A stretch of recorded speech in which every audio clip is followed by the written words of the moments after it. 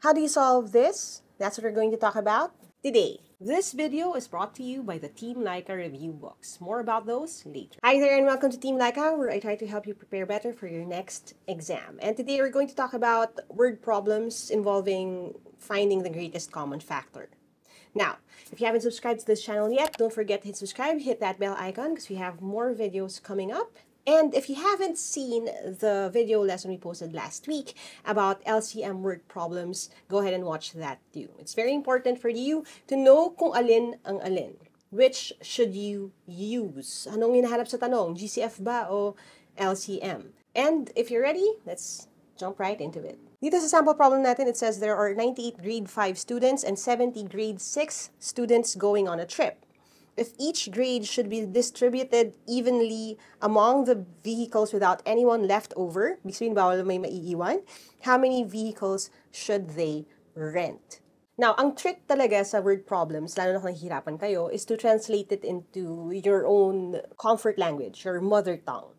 Kung i-imagine natin sila na parang totoong tao ito na hinahati natin, mas mapipicture natin kung ano yung ginagawa natin sa problema na ito. If there are 98 grade 5 students, 70 grade 6 students, tapos hahati-hatian mo sila, tapos bawat grupo ng estudyante, yung mga grupo ng grade 5, grupo ng grade 6, ay dapat pantay-pantay ang dami, at yung dami ng mga sasakyan naman ay pareho. Kitang-kita na may hinahati tayo dito. Ang hinahanap natin yung factor, yung shared factor ng 98 at 70.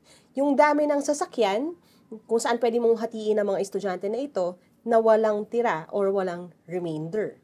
And to find the greatest common factor, we have a few options. The first one is to use the factor 3. So if you have 98 and 70, we can split this into 2 and 49. This right here into 7 and 7. And then we can stop there.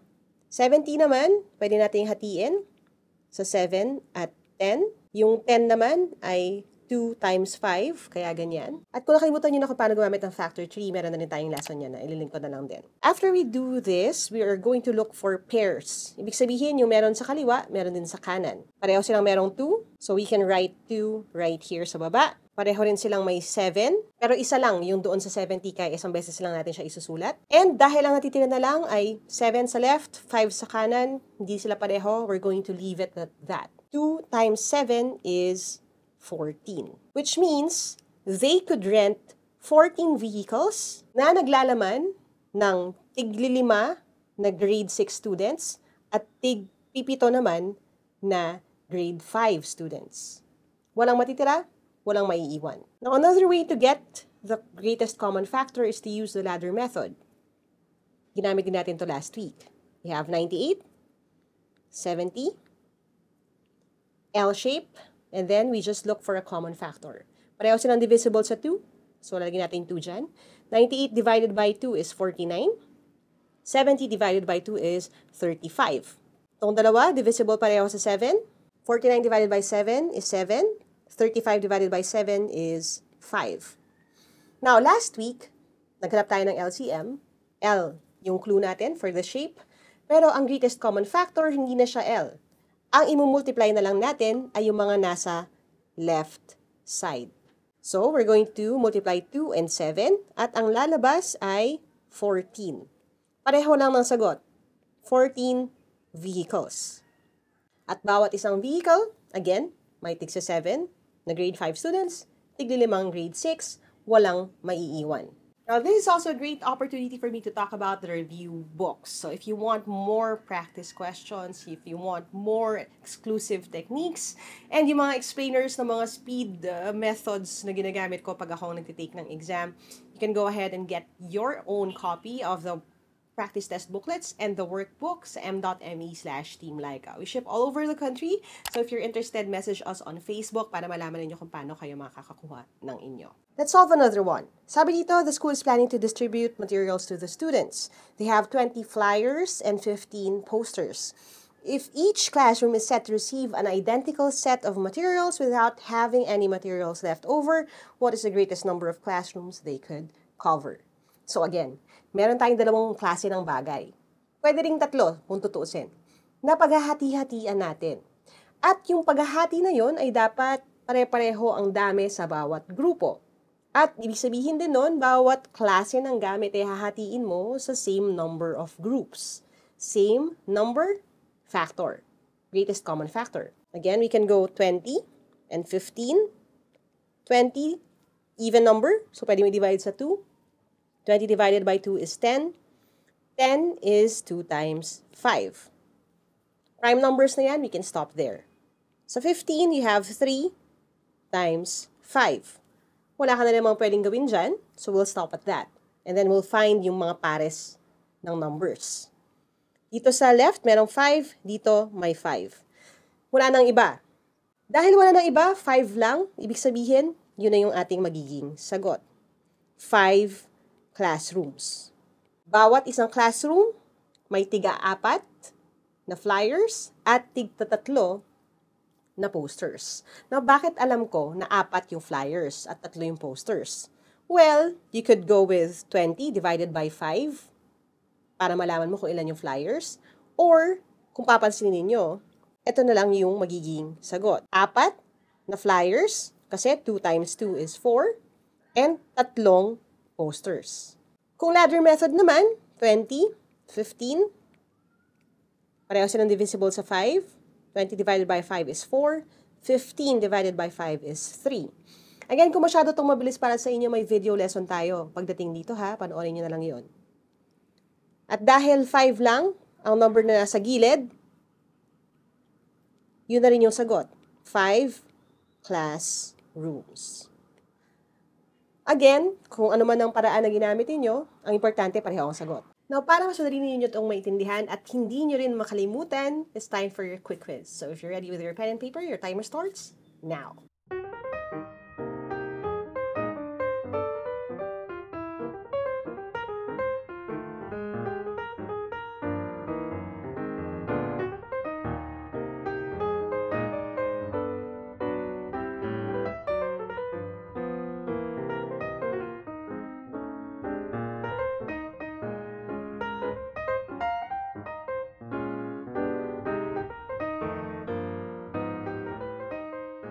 Alright, let's see how you did.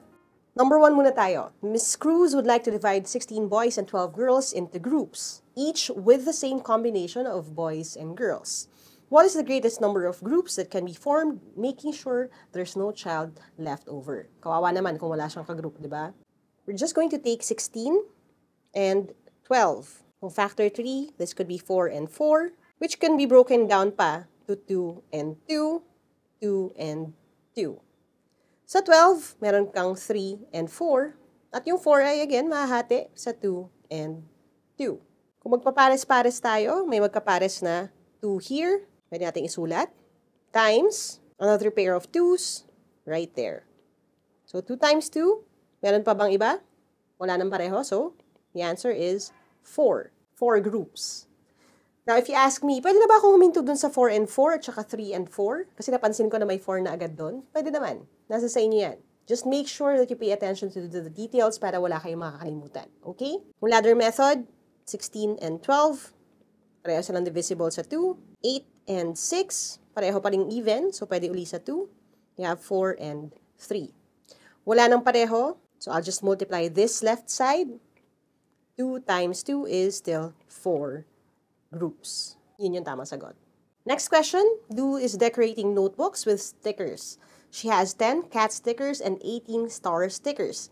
If she wants to make all notebooks identical, ibig sabihin pare-pareho yung dami ng cat stickers and star stickers sa bawat notebook, with the same combination of heart and star stickers and no stickers left over, walang matitira, or walang butal, how many notebooks can Lu decorate?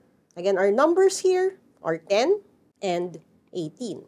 Ano ang greatest common factor nila? Factor 3, you have 2 and 5. 18 could be 2 and 9, which could be broken down further to 3 and 3. 3 times 3 kasi is 9. We can stop there, look for pairs. May 2 dito, may 2 dito. So may 2 na tayo sa baba. Wala nang pareho sa 5 at sa 3 and 3, so we're going to stop there. The answer, 2 notebooks. Check natin using the ladder tree if pareho yung makukuha natin. 10 and 18, you have to divide them by 2, 5, and 9. Again, wala nang parehong factor ang 5 and 9. So, we're going to stop with kung ano yung nasa kaliwa, still 2 notebooks. I hope you got that right.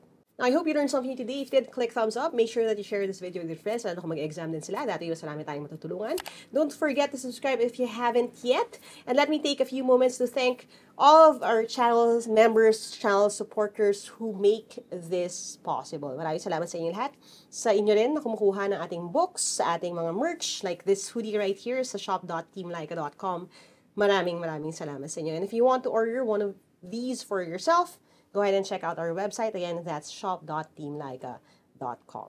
Maraming salamat. Thank you for helping me help more people through this channel. And kung bitin pa kayo dyan, we have more lessons that you can click right here. But for now, as we always say, never stop learning. Adja, kaya niyan. I'll see you in the next video and bye for now.